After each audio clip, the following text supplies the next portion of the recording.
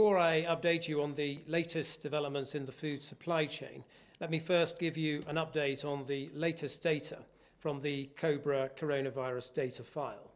Through the government's ongoing monitoring and testing programme, as of today, 669,850 tests for coronavirus have now been carried out in the UK, including 29,058 tests carried out yesterday. 152,840 people have tested positive, and that's an increase of 4,463 cases since yesterday.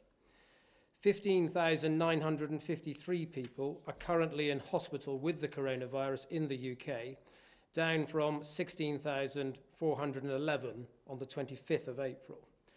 And sadly, of those hospitalised with the virus, 20,732 have now died, and that is an increase of 413 fatalities since yesterday.